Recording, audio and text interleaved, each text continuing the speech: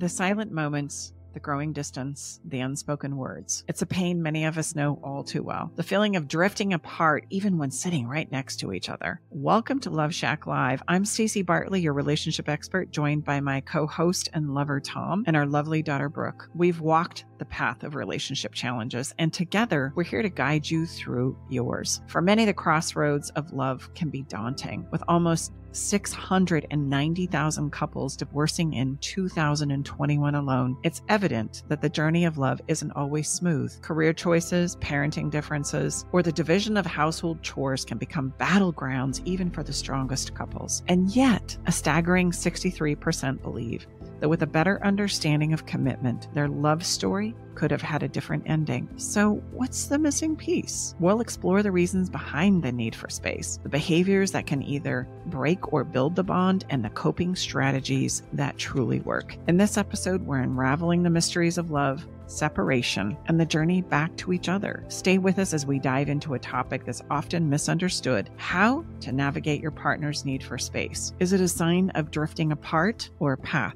to come back stronger? Hi, thank you for coming. Welcome to the Love Shack.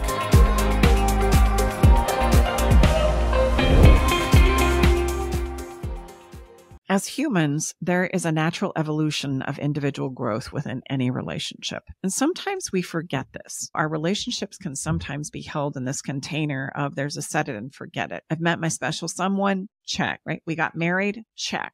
We bought a house, check. We have a child, check. We got the dog, the cat, picket fence in the front, and we should be good to go, right? Only to find ourselves years later having someone in the relationship saying, hey, you know what? I need some space. I can't take this anymore. I can't do this anymore. And one person is begging and pleading for it, and one person is going, what the hell? Like, this isn't part of the deal. This isn't what we talked about or what we set up to create. Who needs space? If I don't need space, you shouldn't need space. So pull it together. And wouldn't you say that as soon as that space word is shared, the doomsday immediately fills our brain and we're done? If I feel like I don't need space and I feel like you're asking for space, then the next logical conclusion you're saying is we're done. We're over. This space is going to naturally lead into the D word that nobody wants to say, right?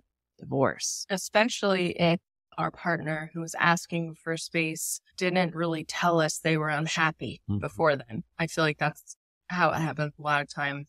The person who is being asked for space is blindsided because the person who was unhappy didn't say they were unhappy, or they did and the person wasn't listening. And or maybe the person thought maybe there were some improvements being made, and then this asking for space kind of comes out of nowhere. Well, and that starts to highlight the dynamic, the relationship dynamic. How this typically plays out is one person is going along with things. They're putting up with things. They're not speaking up. They're not stating how they feel, what they need, what they want, where they want to go, because they've bought into the illusion that, let's be honest and let's be fair, is even in our wedding vows. And the idea is this: you're going to sacrifice yourself and please me, right? And I'm going to do the same for you. And this is going to be like the greatest relationship and marriage ever on record. We are going to so knock this out of the park. I make you happy, you make me happy, and we live happily ever after is kind of the narrative. There's one layer on top of that a lot of people have been commenting on social media lately, is that not only are you supposed to make each other happy, you're supposed to innately know what your partner needs and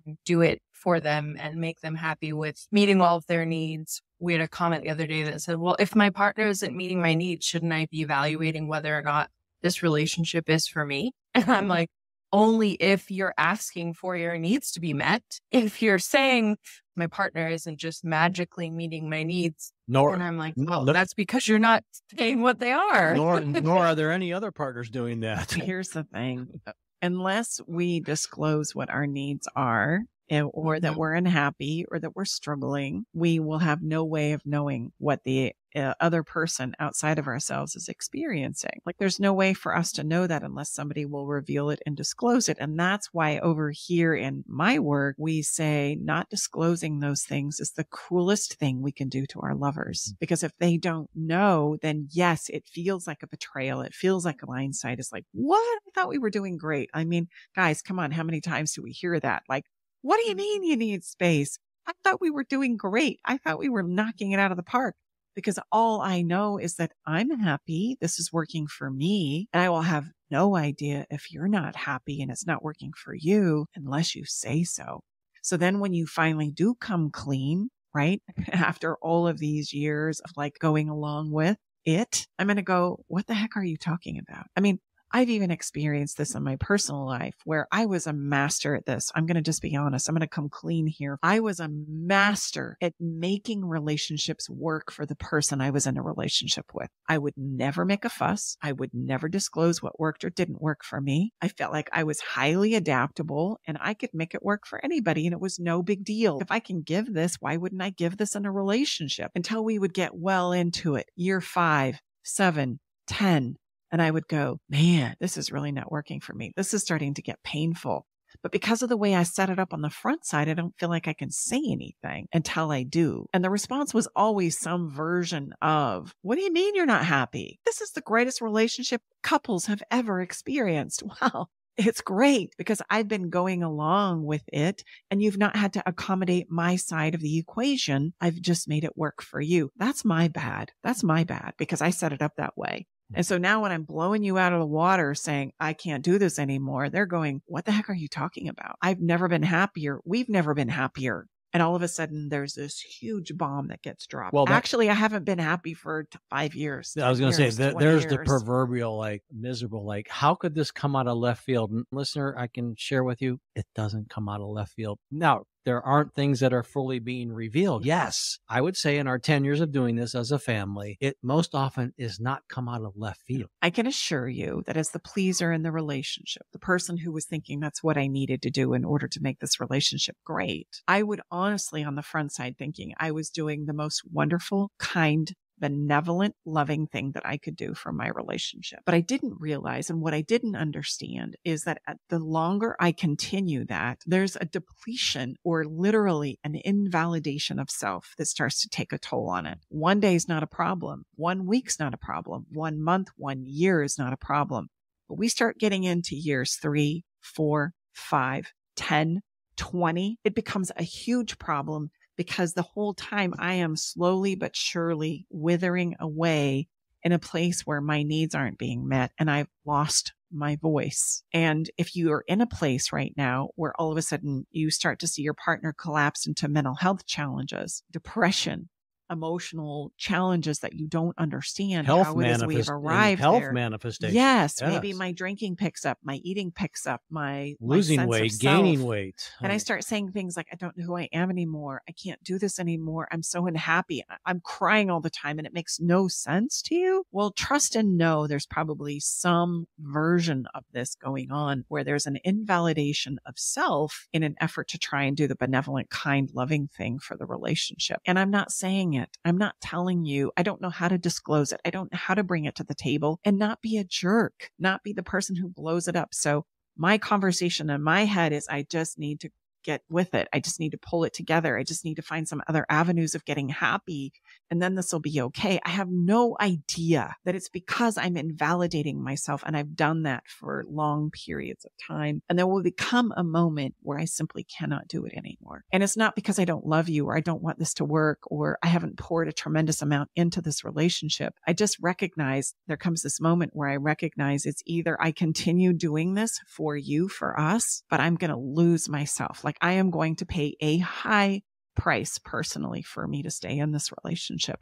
Literally, I'm emotionally, physically, or both going to become a shell of what it is I have the capacity to be. And then I have this moment where I have to choose between us and you or me. And as hard as it is to say, it brings up a lot of emotion in me because I know I've broken hearts over this, but it wasn't about them. It was more about the way I set it up on the front side and my inability to be disclosed and honest and forthright and to maintain a voice throughout the relationship that ultimately sacrificed it in the end. I think that's really important to hear. So we set it up on this premise where we sacrifice ourselves for others in the beginning. And then slowly but surely over time, there becomes this place where I can't talk about it. I can't share it. I can't disclose it. I don't know what to do with it. I know I'm falling apart, but I try and address it as much as I can on my own and not disclose it at all. I feel like a failure. I feel like the problem. I feel like I'm going to keep it a secret and somehow I'll just figure it out and then we'll keep going, only to find myself in the end going, I got to drop a bomb, because if I don't, I'm not going to be okay. You're not going to have anything to make a relationship with anyway, because I'm essentially left the building.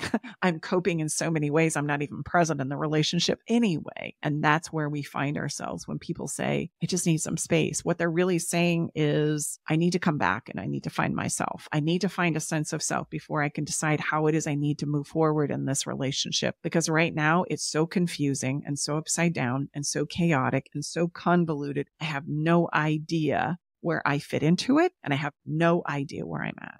And for the listener, because you know where I go, the close family circles I'm known as Radar, you're really resonating with me, Staci, Tom, and Brooke. So how do I respond to this conversation when I share this finally, and I've been holding it for a long time? Are you going to give me some things that I can navigate this sharing of something perhaps I've been holding for a long time? Mm-hmm. Okay. Yeah, absolutely. Absolutely. We're just kind of trying to set it up. First, I gotcha. Depict how this plays out and what's playing out on both sides. I'm already getting like, oh my gosh, I can imagine you may be driving now, because we've all been here, listeners. Believe me, Staci, Brooke, and I have all been here, and it is a difficult place to be. Mm-hmm.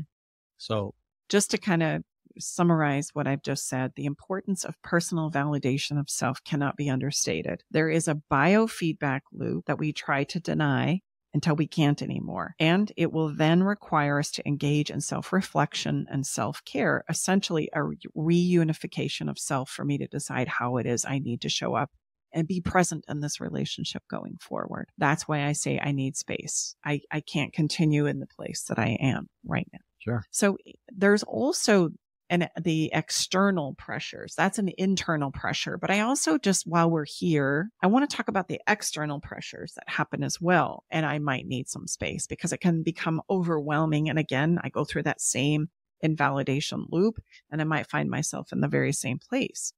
And this is where we start to talk about the pressures of career, of parenting, of personal aspirations that I might have that are outside and independent of our relationship. Those too also pull on me and overwhelm me and cause some difficulty in me navigating through these things as a person. And each of us as an individual are going to find ourselves struggling with what I call different containers or places in this journey versus others. And it's interesting. I just want to highlight, if I don't feel like I struggle with it, then I don't understand why you struggle with it. Then if I don't struggle, then you shouldn't be struggling. And I don't give a lot of understanding or permission or grace there. So there, like you said, if that's the case, then we could easily dismiss where our partner may be really, really struggling.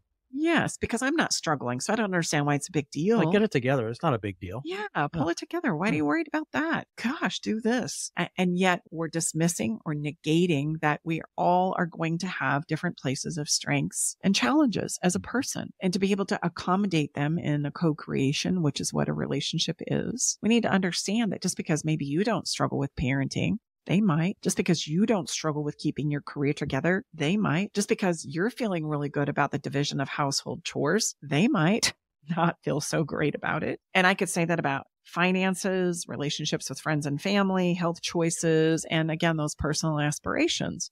So these two are the external circumstances that in modern relationships, we need to account for and make sure and ensure that we're having lots of conversations around, except most of us don't. And so there's that slow burn. So if I don't have a really great working acumen, which let me just sidestep, most of us don't, to talk about the things that are most important and affecting me internally and externally. The kindest thing I make up as true is that I can handle these on my own and try and not impact you or the relationship at all. That's the most loving thing I can do. And I'm going to propose to you that this is why we find ourselves in places where one person in the relationship is saying, I need some space. I'm struggling. You know nothing about this. And wouldn't we all prefer, let's just be honest, somebody to be disclosed about what works and what doesn't so that we're not blindsided out of left field? The majority of us would say, absolutely. Give me the real deal, even though it might be hard to hear. I would rather know what's going on and what the reality is than you just blow up a bomb on the backside. However, what we believe to be true in our minds is just the opposite. I'm going to try and protect you from this. salvage this, not disclose this, work with it on my own, figure it out. There might be a whole bunch of conversations in my narrative from childhood about pulling it together. You're not enough. When are you going to get your shit together? Excuse my French. And so I'm feeling like that's what I'm wrestling with, not the disclosure part of what's actually playing out. And the numbers highlight this. I just want you to know the numbers and the research prove what I'm saying to be true. Here's the numbers, and let's look at them for insight. 46% of divorced couples surveyed said that career choices were the biggest source of conflict in their marriage. Wow. And parenting differences weren't far behind that, coming in at 43%. That's interesting to note as we continue looking at the numbers, because there is literally only 5% of people who actually got divorced who say there was no way their marriage could have survived under any circumstances without any skills, learning, etc., dialogue, communication, all those things we talk about as far as like skills that are important to navigating thriving relationships. That's a 5% out of 100%. So said another way, so 95% Yes. are saying that if they could have approached it in a different way, had some different skills, had some support, maybe it would not have ended. Am I hearing that correctly? That is correct. So that's great news, listener. That's the greater percentage, to be fair. 95 versus 5. 95% of people are acknowledging like, yeah, we could have given this a better run, potentially, and we may still be together. Well, and let's just talk about what this session or this episode is about, right? It's about my partner's need for space. So if your partner says, I have a need for space, recognize and realize you have a 95% chance of being okay if you navigate it in a good way. Oh, well said. You have a 90, that's pretty high. I would say that's pretty high. I think 5% most of us of the people are going to go, yep, I'm out. This is just a means We're done. to done. like kind of escape the back door. Okay. That happens. Absolutely. But just recognize that's the fear that we're in the 5% when the reality is you're in the 95%. You have a 95% chance, statistically speaking, according to the numbers, that this request for space can be navigated in a way that will bring you back stronger and better. And I would just say, because I'm the detail person, that this is a 2021 study that we just saw. So this is not years ago. This is very, very recent that these numbers and metrics are coming. And I want to say to all of my anxious friends out there, spoken from an anxious girly herself, you want to know probably what your partner doesn't want to happen when they tell you they're not happy and that they are feeling like maybe they need some space. For you, the anxious person, to collapse and sob and do all of your anxious things. Because that's what I would do. And I have done that in past relationships where my partner was saying they were not happy. And my response was not to be like what a not anxious person would be like, oh, maybe we could talk about this. My response was to be like, oh my God, I'm a terrible person. What have I done wrong? You hate me, don't you? You just hate me so much. I'm a piece of shit. Therefore, making it all about me and having them reassure me that I wasn't all of those things when they were the one bringing concerns to the table in the first place. It wasn't supposed to be about me. It's a common thing that happens, and I'm so guilty of it. But I just want to bring it up because that is not a healthy response or a productive response to this situation. It just elongates the suffering and it totally puts the conversation off course, and it doesn't probably make the odds for being in the 95% really great. Well, do you think for a moment that it might have some impact as to why your partner didn't feel like they could disclose it months or years or decades prior because they knew it was going to be rough on you to hear? And do you not think that being the loving partner that they are wanted to stay off that impact for you? And if I go back to what I'd said earlier, maybe I can just figure this out on my own so that I don't have to drop the bomb, because I don't want to impact my partner like that. And I hope that you can start to see, dear listener, that there's literally a very sweetheart message in the undertow. There really is. Most times. I mean, look, there's always the outlier, and we're not trying to say 5%. Good point. So, but by and large, again, let's use the data. That's not typically how it goes. Well said, Brooke. So again, and sometimes listeners think we're dismissing the pain of all this. No, we're not. I am one of those people. Like that situation I just spoke about has happened to me. So I'm coming to you with all the love in my heart that I don't want you to have that moment where you just fall apart and think you're a piece of shit.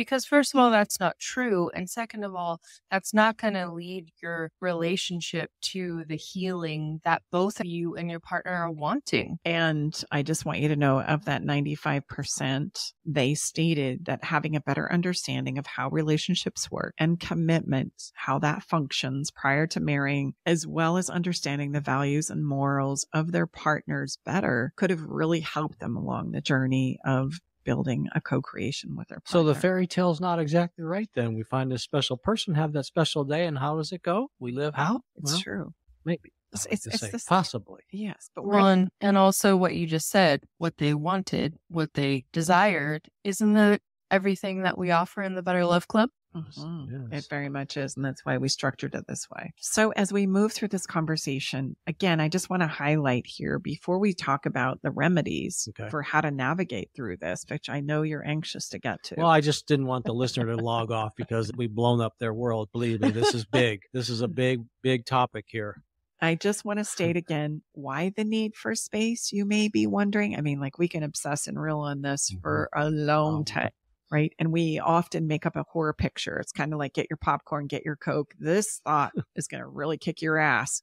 And so I want you to suspend that thought for a minute and just hear us out. Separation, or the need for space, takes place because one person in the co-creation has lost their own self and they're needing to regather, which means they need space. They need time for self-reflection and digestion of their experiences. This is difficult for the person who doesn't want the co-creation to end. As one person takes space, the other person begins to panic, which is totally understandable. Yeah. However, please know, when it comes to human behavior, if space is not given to the person needing space, they will push the other person further and further and further away. And you have to understand that's not because they don't love you. It's because they're in the throes of survival emotionally. Like, I am trying to survive and figure myself out emotionally. And if you don't give me that space, I'm going to need to fight for it because I feel like my sense of well-being and wholeness is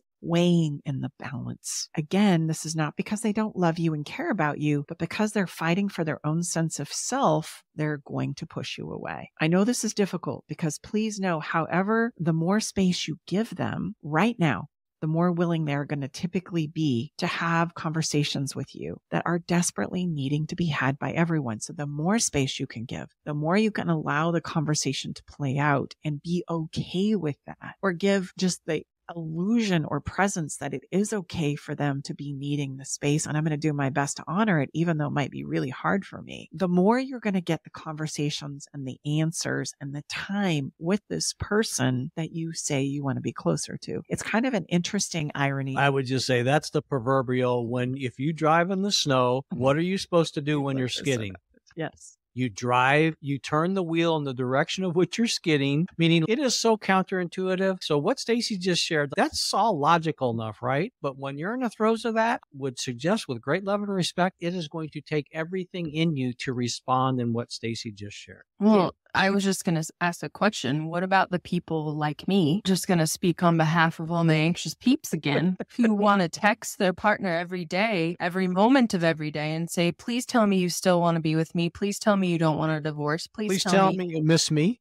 Yeah, please tell me you love me. Please tell me that this doesn't mean the end of us, which that is not what you want to do when your partner is asking for space, because that's the direct opposite of space. But how do you get through those feelings without messing everything up? Well, there's, first of all, I hope the understanding of what's playing out helps, that you recognize and realize this isn't really about you. This is about your partner struggling. And yes, you're right. They are blowing you out of the water because they haven't disclosed a lot of things, quite frankly, they've been trying to handle on their own for the benefit of you and the relationship. And now that you know, and they've brought you into the conversation, I understand the thinking and the logic that if you can just reassure me that I'm going to be okay. There's a panic that sets in and you're trying to offset the panic by saying, please reassure me. That's literally what you're saying. Please reassure me. Okay. You're going to come back. This is going to be okay. But here's the deal. In this moment, right? I just want you to imagine if somebody was jumping out of an airplane and that without a chute, and they had no idea how this was going to go, and they're trying to figure it out for themselves. You're asking them for assurance that they don't have. Like, I don't know if we're going to be okay. know if we're going to make it. I'm panicking myself. I just don't show it the way you are and trying to decide what this is going to mean. So you're asking me questions literally I don't have answers to. Like we're both in a process of free fall right now. And I need reassurance just as much as you do, but I'm not in a place I can give it. I'm panicking to kind of try and figure myself out. Yeah, but that's like, I'm just letting you know that is really painful for a person who's panicked to hear you say that both people are panicking. So what can we do to reassure? Well, I love that because it's important for you to realize that as much as you're panicking, everybody's panicking. Typically, everyone is hurting, even the person who's asking for space. They look all calm and cool on the outside, but on the inside, believe me, they are reeling. I love the swan, right? What is the swan on that pond? Looks all chill. What are those little legs doing below the surface of the water? They're freaking going like a bat out of you-know-what, man. And for the person who's struggling to support this need for space, I want you to see literally the more you can support the need for space, the better it's going to go. And yes, that's going to require you to deal with a lot of the panic and reeling that you're experiencing. We can be upset about this, or we can accept it and embrace it as the opportunity that it truly is. Okay. Your choice. But based on how you hold this is going to be how it rolls. The first thing I'm going to ask you to do to just cope with the panic is recognize this is your opportunity for self-reflection and understanding. And that's probably the last thing you wanted to hear. I get it. I know. But listen, this is an opportunity that's probably been needed for a really long time. You're looking outside of yourself for the reassurance that you need instead of learning how to look inside for the reassurance that you need. Your partner has been a really good anchor for providing that for you for a long time until they couldn't give it to you anymore. And now they're saying, I can't give this to you anymore. You need to learn how to give this to yourself in order for us to be okay. And now you're going to throw a hissy fit. When really that's what's needed to happen all along. So you can recognize it as how dare you, or you can embrace it as the opportunity that truly is to make everybody healthy. Listen, here's the deal. Because it's a co-creation, everybody's going to have to work. Everybody's going to have to do a push-up, and everybody's going to be required to do some things for themselves that hasn't been done in the past. And that's what's created the dynamic that you're in today. We can't just continue to insist it continue and think that we're going to be okay. That would be an illusion. If we truly want to address it and take it head on, then we have to understand that all of us are doing things that don't work. Typically, the person who needed space isn't speaking up, isn't advocating, isn't disclosing. And the person who is anxious, who is panicked, who is having a difficulty right now is getting the assurance, the validation, the reassurance that everything is okay outside of themselves. And they're taking it from the person who's trying to give it. And now we have to have a huge reset. So the remedy here, or the remedies, they're very much on the emotional. You know, you always like to say there's the physical body and the emotional body. This is, ladies and gentlemen, this is all emotional push-up work. So self-reflection would be your place of coping.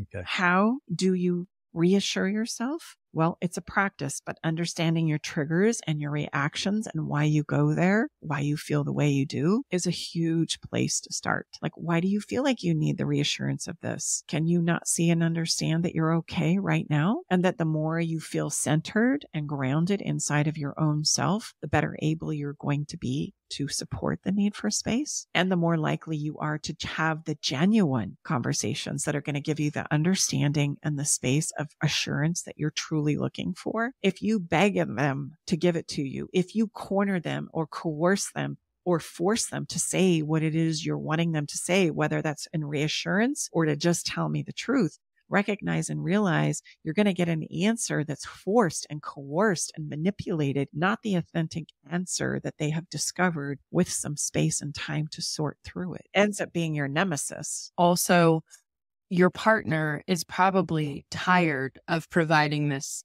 to you. Like, I'm not trying to be mean, but I know, being the anxious partner in my relationship, that before I kind of got a handle on myself, he was the one that was providing that for me. I wasn't providing it for myself. He was exhausted. So if you can't reassure yourself at all, which sometimes is the case, then just know that that's a full-time job for your partner. So it's a full-time job to be the person that reassures you all the time, 24/7, every day. So then if you are at that low point while this request for space is happening, and you're expecting your partner to still give that to you while they're asking for space, their emotional gas tank is already on empty and you're just going into the negatives by continuing to do it. So there's no progress in this space conversation is happening because you're still requiring them to do the thing that probably exhausted them in the first place. Mm-hmm. Well, I mean, that's so well said. And I mean, I like to say, like, let's just look at this scientifically or energetically. I mean, if there's a continual output and there's nothing coming in, I don't mean to be the bearer of bad news, but let's just be honest. It is not sustainable. And I've been there too. It is not sustainable. None of us have an unlimited emotional gas tank. I share this all the time on clarity calls, and I've never had anyone not answer it. I said, let me just ask you a question. If you don't put gas in your automobile gas tank, do you have any indecisiveness of to what ultimately will happen? And not one person has said, of course not. I'm going to run out of gas. I said, that is precisely will happen if you are constantly expending and there's no inputs in our what we like to call our emotional gas tank. It's just, let's just be honest. It's just how it goes. Well, and when you are anxious, I'm telling you guys, I was so anxious I couldn't function. So I get it that being anxious is also a full-time job. But unless you take some of the responsibility and soothe your own anxiety yourself, or go to people other than just your partner, go to counseling, maybe get on some medication. You need some other, because asking your partner to be that rock for you, it's too much to ask. That's too much to ask of any person except for yourself. So I'm not minimizing how exhausting anxiety or mental health challenges are. They're awful, but we can't ask our partners to prop us up and make us the functional people that we need to be in society, because they have to do that for themselves. So I've got 6 places to point you to. Okay. Number 1, the importance of self-care. Yep. You need to think about getting sleep. You need to think about hydrating yourself. You need to think about fueling your body with good food and exercise and oxygen. Okay. That's important because you and your panic and your anxiety are not going to make it if you don't take care of that. Number 2, there's a self-expression outlet. I understand you have a lot of feelings and emotions that are coming up. This is where any vehicle or venue that you can express yourself will be helpful. This can be done in, talking to a friend. It can also be done in journaling. It can be done through the art, music, dancing, moving your body. Any form of self-expression around what's going on for you is going to give you an outlet outside of your partner. And then, there's the very needed part of self-awareness and reflection. Sit your butt down and breathe. What are the emotions that are coming up for you? Where does it take you? Where do you think this comes from? How can I reassure myself? What is it I need to do right now? What would help me feel better? And then we need to go and execute on that. And that's only going to happen if I have the self-awareness piece. And then there's the exploration of you. Like, what activities do you need to do that would help you learn and grow and develop and understand yourself better? They're probably going to be activities that you've let go of in the pursuit of this relationship. I used to do this. I've had people say, I used to ride horses a lot, or I used to dance a lot, or I used to do a lot of arts and crafts, or I used to write a lot, or there's these things that we reach back for that prior to the relationship, I did all the time. But because of the relationship and my anxiety around it and the need to make it work, I've let go of these things so that I could find the time and, quite frankly, the emotional energy to pour into our relationship. Go back to those. Those are really important for you to go back and reach for. And then there's the connection piece. We need connection. We need friendship. We need community. And then there's going to be a learning piece, new relationship skills, understanding relationships. This is going to be a great time for you to go, okay, wait a minute. How does this really work again? Like, I've never studied relationships. Maybe now would be a really great time. The relationship with myself would be helpful. The relationship, with another human being would be helpful. How do they work? How do I emotionally regulate myself? How do I get better at communication? What's the role of sex and intimacy when it comes to our co-creation? These are all really great pursuits for you to take on and learn about. And guess what? It's going to help you do something other than worry about what your partner's doing and their need for space and what's going to happen in your relationship. You're literally building what I call love insurance. So regardless of how this goes, you're going to be okay. You have a sense of self. You're building a relationship with you. And ironically, it's going to put you in that 95% of the category for things working out okay, because you're doing what needs to happen in order for transformation of your relationship to happen in the first place. And the person who needs space, they're going to be on the very same journey. I could say these things to them as well. Take care of yourself, get enough sleep, hydration, good food. Yeah, you need to express, you need to self-express. You need to get self-aware. You need to be able to understand yourself. So sit your butt down. What's happened here? How did you close off? How did you shut down? How did you run out of emotional gas? What's not working? And then there's the learning piece, right? What do I need to understand about relationships? What skills do I need to improve on? Self-expression, advocating for yourself, asking for what you want, having a difficult conversation might be on the top of your list. And let me ask, so I know there's many different ways that this space process can play out, but what I'm thinking about is like, how do we, and I hear this a lot on our clarity calls, can we talk at all or should we not talk at all? And I'm sure that's very individualized, but what do you sense, babe, is what's the best route? I'm going to give you a down and dirty bullet point list. And by the way, if you want to get this in some kind of a downloadable, you can do that right here in the show notes. I'm going to give it to you in a nice little sheet that you can print out, put on your fridge, that can remind you when, quite frankly, we're struggling with our emotional sense of well-being. So the do's and don'ts. Here's the do's and don'ts. Number one, I want you to understand that you're still in a process of co-creation. So yes, you're going to probably still you're still co-creating together. So yes, if you want to have sex, have sex. I know that's a big one. People who have these rigid rules about separation. You move into the other bedroom and you cut them off and you never have sex. That's it. That's a no-no. Don't do it. And I'm saying to you, that's bullshit.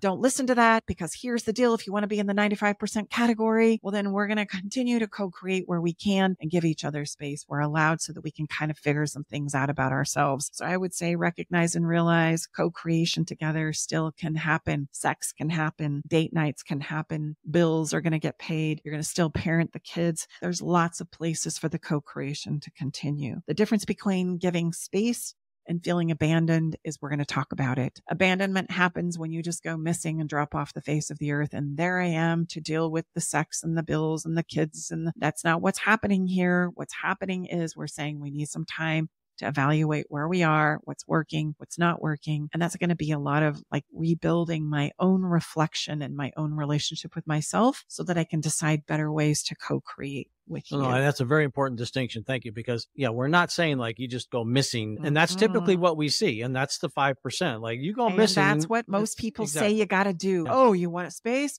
Well, then here's the deal. I'm going to move into the other bedroom and I'm going to totally cut you off. You don't get to talk to me. We can't associate. We can't have sex. I'll do my kids, you do your kids. That's not going to go well. You know why it ends in divorce? Because that's what you're creating and that's what you're practicing. Okay, that's not what we're talking about here. We're saying I need some time and I need some space to figure out myself. Okay, let's allow for that. Okay. Enough said there. No, that's you good. Can't tell I'm passionate about this at all. Well, that's the most ridiculous damn thing I've ever heard of. But that's pretty much what's out there. I know. That's what we're supposed to do. It's like, okay, well, that takes me to my next bullet point, which is I'm going to punish you for needing space. Okay, because you've dropped this bomb on me, and I'm sorry, I'm doing this voice, but because I'm just being a little sarcastic. I mean, no disrespect whatsoever, but the thinking is very much so as a human being. Because you've dropped this bomb on me, and you've been struggling for a really long time, and now I'm struggling. Therefore, you must be punished. And I'm going to punish you by moving into the bedroom and cutting you off of sex. I'm not going to pay for anything, and you're going to figure this shit out on your own. And I still want you to assure me that you love me, though, and you're coming back, right? We're going to make this work. That's what I need, because this is really shitty. You did this. You kind of sound like an Italiano, you got that heavy, Godfather kind of a woman's voice. I just am trying to highlight the thinking. That's all. Because these narratives that we have inside of our heads, they play irrational movies just like that, where I am kind of the mafioso in my own life. And because you've dropped this bomb, all I feel and all I recognize is that I'm hurting, and I don't recognize that you're hurting. And we're just in a period of time where we need to navigate this. And so I start these thinkings just like that. They're completely irrational. Therefore, I must make you punished because I hurt. And I'm going to make you punished because I hurt is not going to take you to anywhere you want to go. You're still in a process of co-creation. Let's co-create where we can. Let's embrace to the very best of our ability our need to reevaluate where we are individually and then decide where we can come together collectively. And this is going to be really important that you don't punish your partner. It won't go well if you punish your partner. If you punish them, then essentially you're setting it up so that divorce is going to be the inevitable outcome of this process, because they're just going to feel like, again, you're not hearing me. You don't understand where I'm coming from. You don't want to know where I'm coming from. And therefore I have no choice but to push you further away. And is it fair to say that what we're offering, and hopefully it's resonating, is quite different than maybe what someone may receive if they chose to go to their circle of influence and ask for what they should do? They've done that to you, make them pay. They've done that to you, then you need to. There's a lot of fear that happens in this space. They're going to say, you need to lawyer up. This is just the beginning of the end. Don't be a fool. Don't move out of the house. If you move out of the house, they're going to take it from you. There's a tremendous amount of fear that goes on in this space. Let's just slow down, shall we? The biggest thing that we need is, number one, a pause to recognize that we're going to figure some things out as we go, not before we get started. And the greatest gift you could give to yourself and your family and your partner is just to slow down. Number two, don't punish them. It won't go well. If you start punishing, we're all going to pay. If you have to make somebody pay, you're going to turn into a person you don't want to be in this moment. You're going to pretend like you don't care when you do. And you're going to start saying and doing things that are going to take you in the opposite direction of what it is you would like to see happen. If you want to see this go well and we want to navigate through this, yes, very difficult time, then please don't make your partner pay, because everybody's going to pay if you do that. The next thing I'm going to encourage you to do is, yes, return your partner's calls, answer their emails and text messages in an acceptable time frame, but do not badger them with 27 texts, emails, phone calls, panic.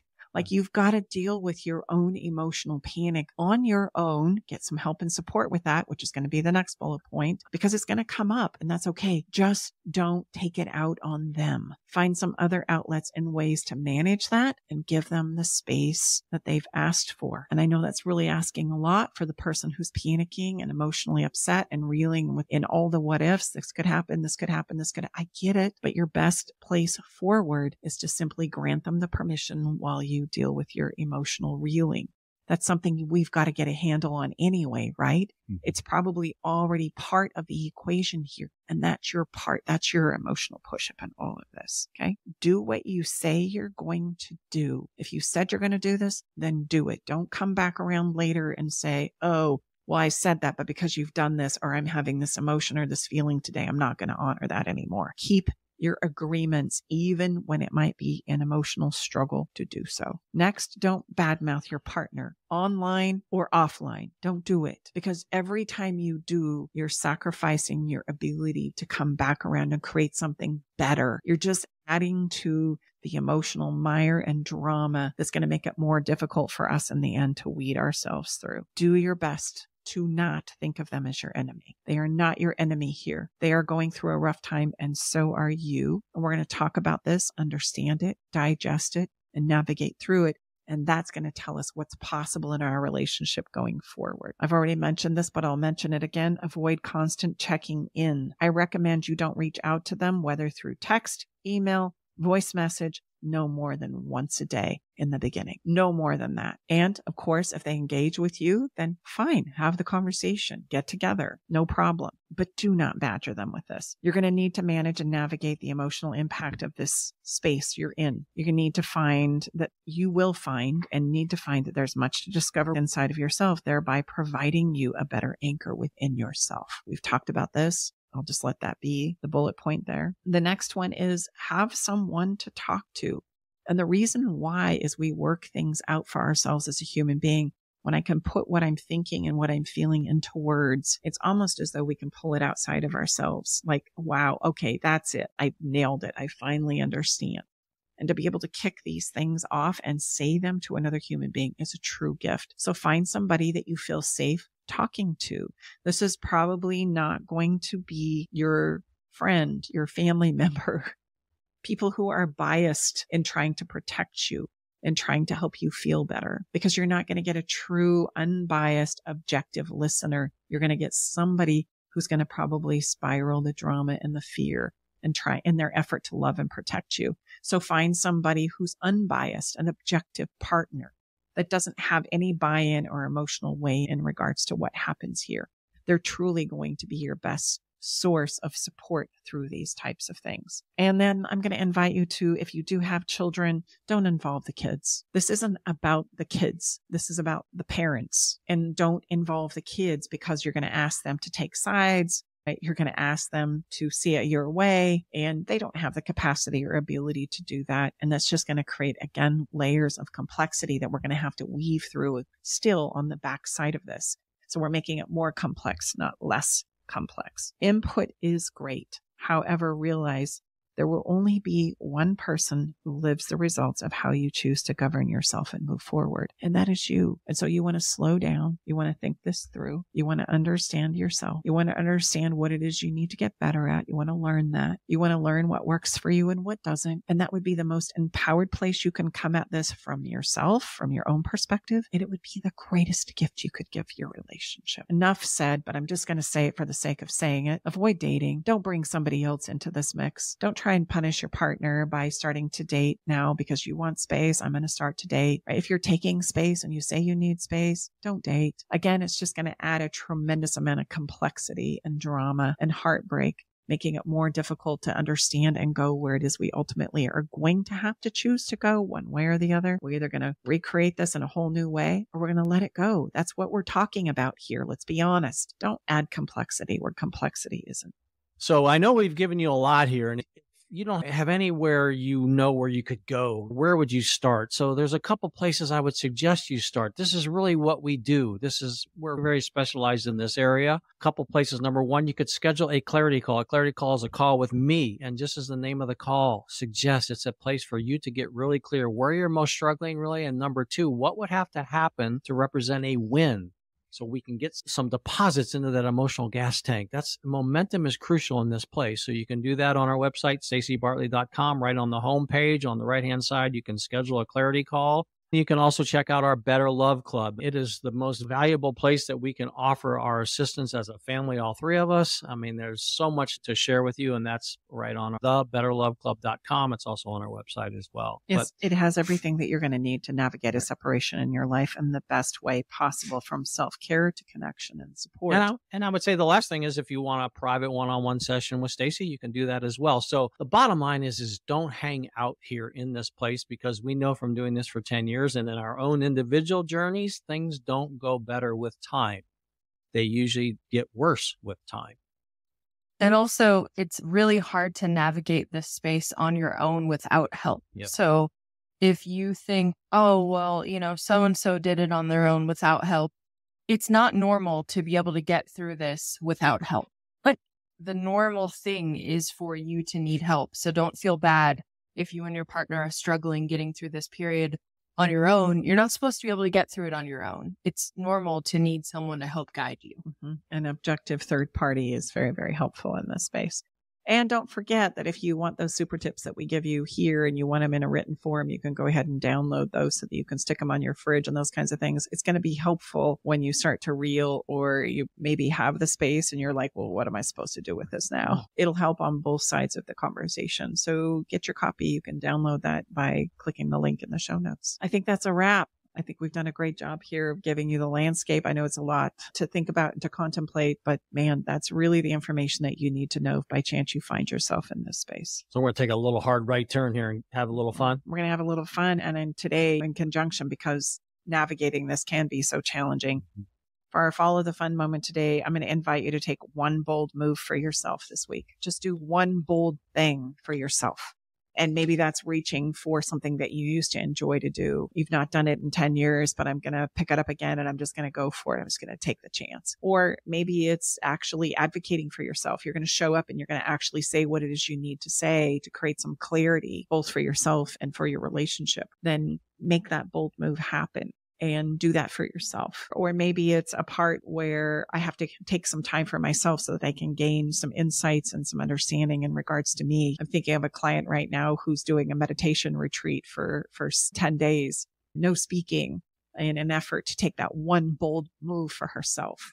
And she'd put it off for years, knowing that that's really what she wanted to do because of her family and the finances and the space and the time. But that was her one bold move that she finally said, I got to do this for myself. So pick one bold move. It can be big, it can be small, but do something like that for yourself this week. And our song today, because I pick one for each and every episode, if you're new to listening to us, there is a song because I love music and because I can and because it helps us feel the essence of what it is I'm attempting to convey in words to you today. It's a song, Turning Page.